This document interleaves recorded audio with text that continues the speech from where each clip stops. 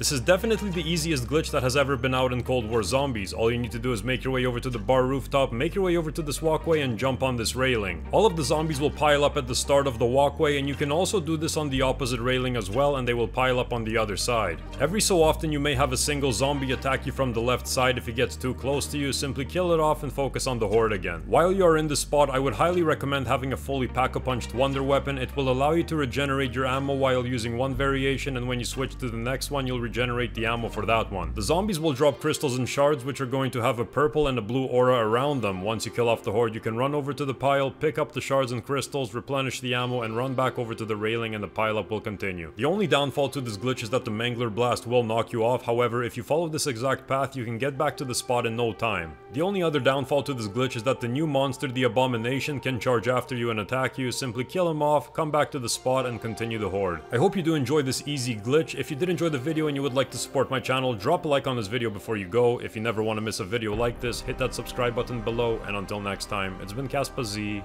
and I'm out. Peace.